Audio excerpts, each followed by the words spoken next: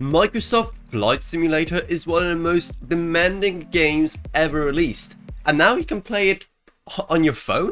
That's right, with the magic of cloud gaming, you can now play Microsoft Flight Sim on pretty much any device, as long as your internet connection is good enough. So today we'll be seeing exactly how good of an experience playing Microsoft Flight Sim can be on such a tiny screen, and not to mention using hardware that's halfway across the globe. Okay, and here we are going straight into it. I am honestly very curious as to how it's gonna go, seeing how well you need a lot more buttons than what is present here just to play Flight Sim. The load times also are pretty awful. Okay, so let's go from a busy airport like Heathrow, because apparently I hate myself. I haven't looked at any of the tutorials or anything on how to even do this thing on controller. I know how to on keyboard. And okay, I really hate this. The text is so small, I can like barely read it. I have to like get this close to actually read a text. That is, yeah, that is not good. And again, I have no idea what buttons do anything. And it's not giving me any like tutorial hints as well. So, yeah. Okay, here I can toggle flight assistant, so I'm gonna set everything to auto for now. And then hopefully I can at least figure out how to take off by myself. Oh wait, what? I'm already taking off.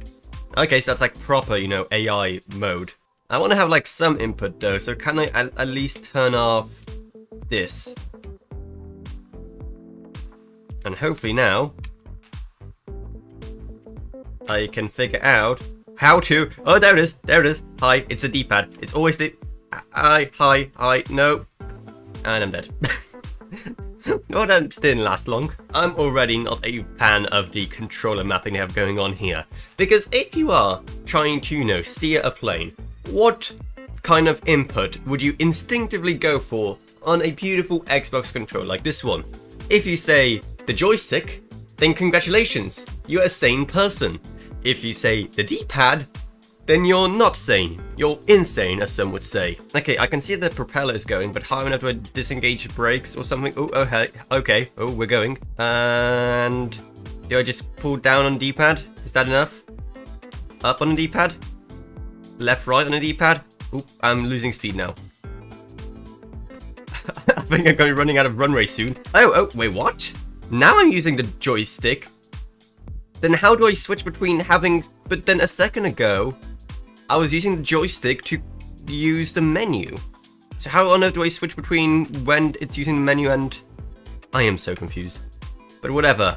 We are in the air, we are flying, and we are above London Heathrow. Sweet!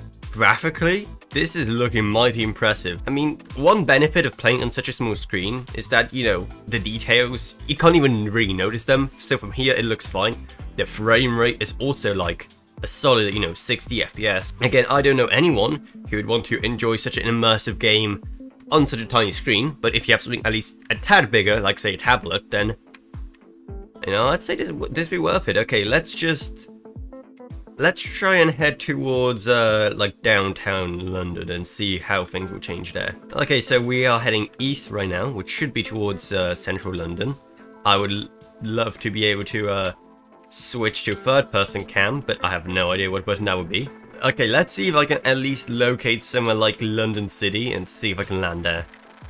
If I can land there on such a small screen, even if it is with like almost total autopilot, I'll be proud of myself. Only question is, I have no idea how I get to City Airport from where I am now. Actually, no, there's a tiny map there. Oh, but okay, lesson learned. Do not let go of the right trigger, otherwise everything will disintegrate around you. As I was saying, before I was so rudely interrupted, there's a map down there that shows us where we are. And why are you still not going left? Go left! Go up and left! And I crash into a condo. So surprisingly, the experience was way better than I imagined, even though naturally this isn't the intended experience. Microsoft Flight Sim is supposed to be one of those super immersive games that are better played on a giant monitor, or even better, in VR. This isn't really either, and even on a tablet, the experience won't be as good as on a massive monitor, even if you do have the hardware to actually make the game run well. But alternatively, nothing is stopping you from playing the game on your PC either. Simply go on the Xbox Cloud Gaming website, select Microsoft Flight Sim, and boom, you're playing Flight Simulator on your normal setup, but via the cloud instead of using your PC. So if you want to play the game at your desk, but you just simply don't have the horsepower in your PC to run it, well, that would be one amazing solution. But let me know what you think of all of this down in the comments below. I'm very curious to see what exactly you think of Flight Sim being available on cloud gaming. And if you want to help support this channel so we can make more awesome videos in the future, then the best way to do that is to support us on Patreon. Also check out our merch store and our Amazon links, all of which are going to be down in the video description below. And speaking of our Patreon, I'd also love to thank my existing patrons Stephen Burns, Ryan, OKB, Max Sumner, Shane Allcroft, Lansby, Congage Clothing, and Jesse Hubman. Thank you guys so much, support truly goes a long way.